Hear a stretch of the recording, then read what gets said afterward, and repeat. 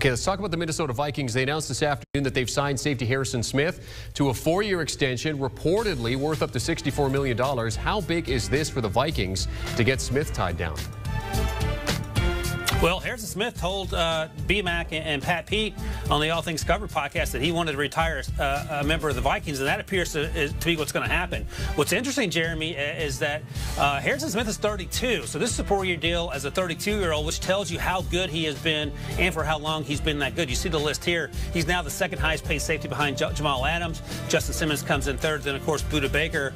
This is great news for that secondary that starts, of course, in the back with Harrison Smith. It's a young group. We mentioned they signed Pat Pete, but also up front they have Daniel Hunter coming back. They have Michael Pierce returning, who opted out last year because of COVID, and you can guarantee that Mike Zimmer, the head coach, who is a defensive guy, will make sure that unit is much better than it was last year when at times they were not very good. Now, this is also good because what do you have to do to win that division? You got to beat the Packers, and it starts with slowing down Aaron Rodgers. Harrison Smith can't do it by himself, but he's so integral what they do in the back end that it made sense to lock him up. Also, good news for guys like Minkah Fitzpatrick, Jesse Bates, two guys coming off their rookie deals who are going to be looking to get paid at or north of what we just saw Harrison Smith get.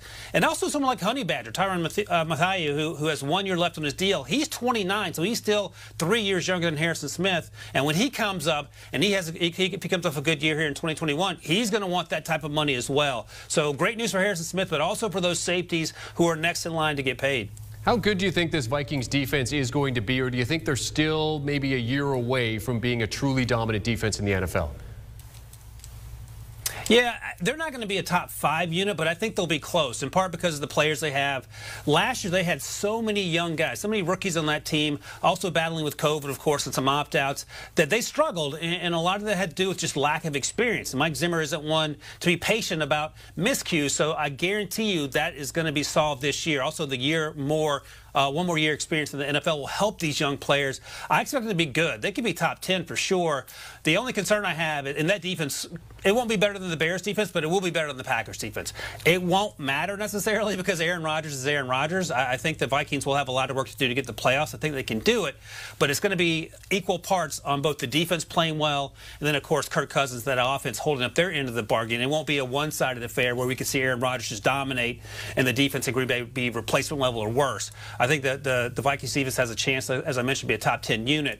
I don't think they're quite at the top 5 conversation just yet. He is CBS Sports NFL writer Ryan Wilson, also contributor to the Pick 6 podcast. Ryan, thanks for hopping on with us to discuss J.K. Dobbins and the extension for Harrison Smith. And, of course, they'll be discussing all this on the Pick 6 podcast.